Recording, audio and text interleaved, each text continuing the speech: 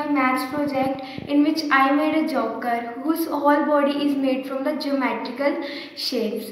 So let's get started. What kind of shape it represents and what are their properties? You are thinking that how a joker is related to maths project. So starting from the top point, this is the cap of the joker.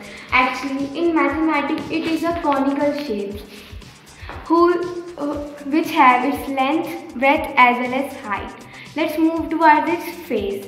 The joker face is a spherical shape. Actually a sphere is a roughly circle, or we can say that a sphere is that geometrical shape all the points lying on it are equidistant from a common center point. Let's move toward the neck part. This is in cylindrical shape. A cylinder is that geometrical shape which has two flat faces and one curved face. Let's move toward the body. This is in a cubical shape.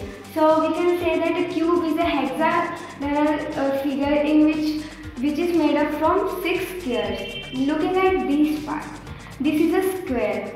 In the square, all the sides are equal and angles are of 90 degrees. Let's look at the decoration part. This is a circle. In the circle, this is the radius and diameter. Actually, the radius is the half of the diameter. Let's look at this. This is a rhombus. In the rhombus, all the 4 sides are equal and diagonals bisect each other at 90 degrees.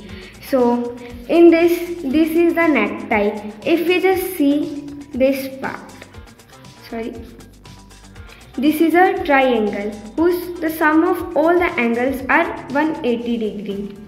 So, let's move toward the hands and the legs of this joker, which are in cuboidal shape. A cuboid is made from the rectangle. So just look at this. This is the rectangle. In a rectangle, all the opposite sides which are facing each other, like this side and this side are facing each other, are equal, and this are opposite side and facing each other are equal, and all the angles are of 90 degrees. This is also a parallelogram. A parallelogram is that figure in which all the opposite sides which are facing each other are parallel and equal. So the hands as well as the foot are same.